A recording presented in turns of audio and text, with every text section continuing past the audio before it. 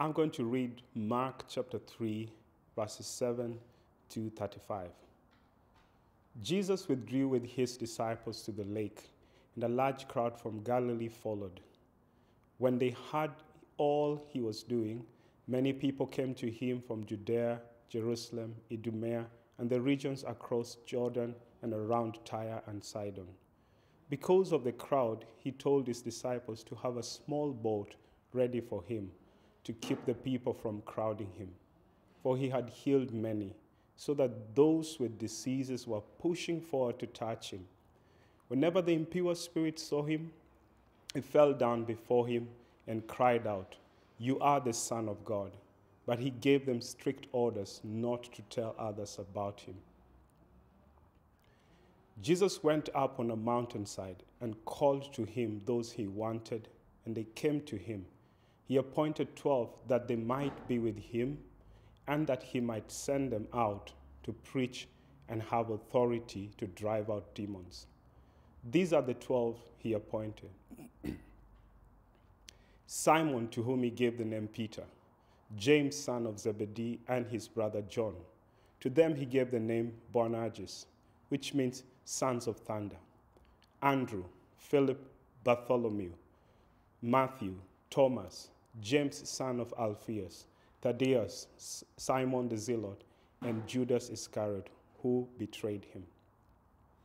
Jesus entered the house, and again a crowd gathered, so that he and his disciples were not even able to eat. When his family heard about this, they went to take charge of him, but they said, "He's out of his mind." And the teachers of the law who came down from Jerusalem said, "He is possessed by Beelzebul, by the prince of demons he is driving out demons." So Jesus called them over to him and began to speak to them in parables. "How can Satan drive out Satan? If a kingdom is divided against itself, that kingdom cannot stand. If a house is divided against itself, that house cannot stand. And if Satan opposes himself and is divided, he cannot stand.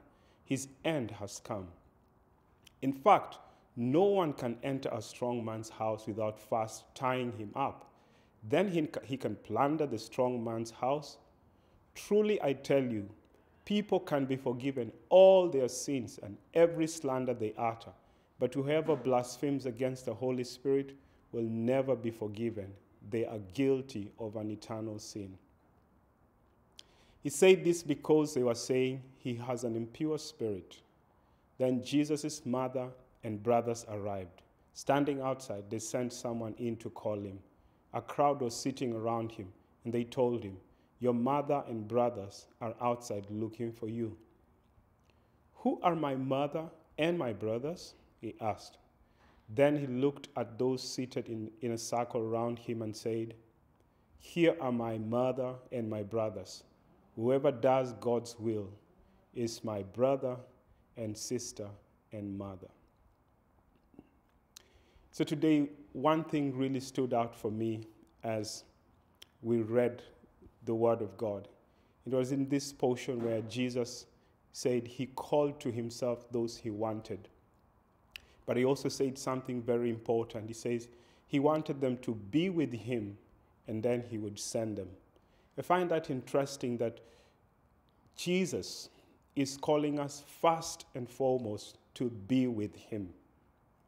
He's not calling us for the task first. He's calling us first and foremost to be with him.